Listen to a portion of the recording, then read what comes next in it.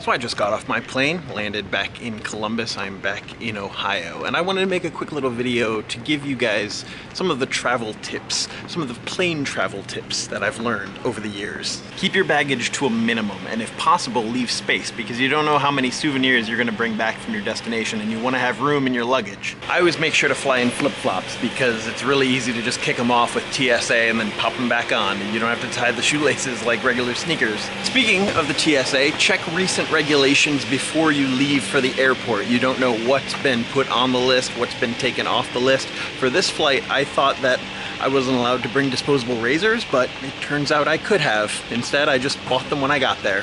Oh well. Drink plenty of water or Gatorade before and during your flight. It's important to stay hydrated. You have no idea how much energy flying takes out of you until you're dehydrated in the middle of the air. Bring snacks for the flight, preferably healthy ones. I bring fruit gummies and granola bars, but you can purchase almost anything in the shops before you hop on the plane. Just nothing with way too much sugar, because like I said, you're going to be in the middle of the sky. Bring a portable DVD player, or even better yet, a tablet like I do, because entertainment, obviously, and also games. And finally, select your seats as soon as you possibly can. Most flights you have to wait 24 hours before the flight actually happens, but do it as soon as possible, because then you get the best selection. If you have your own tips for flying, leave them in the comments below. As always, my name is Travis. Thank you for listening to what I have to say, and you will see me tomorrow.